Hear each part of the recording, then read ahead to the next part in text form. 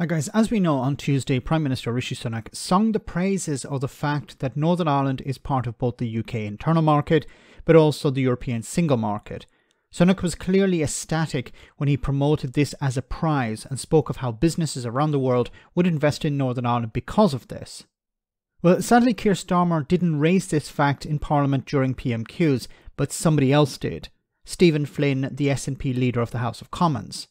However, Stephen didn't embarrass just Rishi Sunak, but made sure to roast the Labour Party too. Have a listen. Mr. Speaker, yesterday the Prime Minister said that EU single market access was special, exciting and attractive.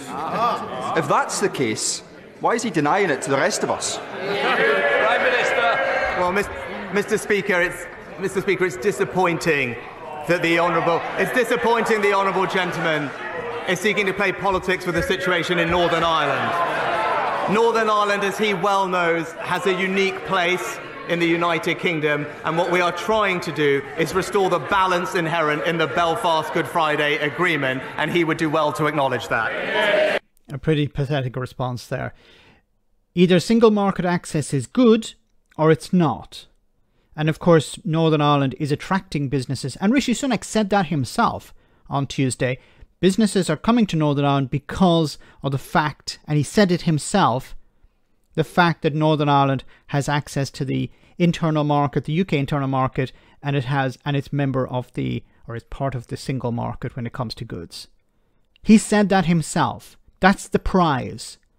So why isn't it good enough for the rest of the UK? Of course, he dodged the question. This is an internal issue within Northern Ireland. No, it's not. Why should the rest of the UK not have access to the single market? He didn't answer the question, of course. Stephen Flynn. Mr. Speaker, let's be clear. What the Prime Minister said yesterday was that EU single market access will be a good thing for business. Now, of course, that's in contrast to the leader of the Labour Party, who said in December the EU single market access would not boost economic growth. Does it hurt the Prime Minister to know that the Labour Party believe in Brexit more than he does? Ouch. That's not good for Rishi Sunak, and it's not good for the Labour Party either. Mr. Speaker, with regard to Northern Ireland, the important thing to note is to avoid a land border on the island of Ireland between North and South. That is what is crucial to achieve in getting the right framework for the arrangements in Northern Ireland, and the businesses there that trade across that border on a daily basis with complex supply chains need and value that access. That is something that the Windsor framework has sought to achieve, and I believe delivers it. It's not about the macro issue of membership of the European Union. It's about getting the right mechanisms in place to support businesses and communities in Northern Ireland. And I would say to the honourable gentleman, he knows better than that. He knows that this is about Northern Ireland, and I hope that he can support what we've agreed. Continue. What the hell? The macro issue of the single market. The macro issue. The reason the protocol exists is because the UK used to be a member of the single market, and then Great Britain left the single market, and Northern Ireland needed a border. And where did the border go? Well, it could have went on the island of Ireland, or it could have went in the Irish Sea. And in order to protect the single market and the Good Friday Agreement, it went in the Irish Sea.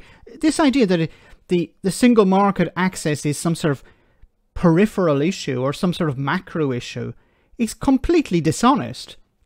But then that's what we come to expect from Brexiteers like Rishi Sunak. It's really disappointing that the Labour Party didn't raise this issue. But maybe Keir Starmer doesn't want to talk about Brexit because it might damage his chances. Let me know in the comment section, guys, what you think about all of this. As always, your comments are greatly appreciated. Thanks a lot.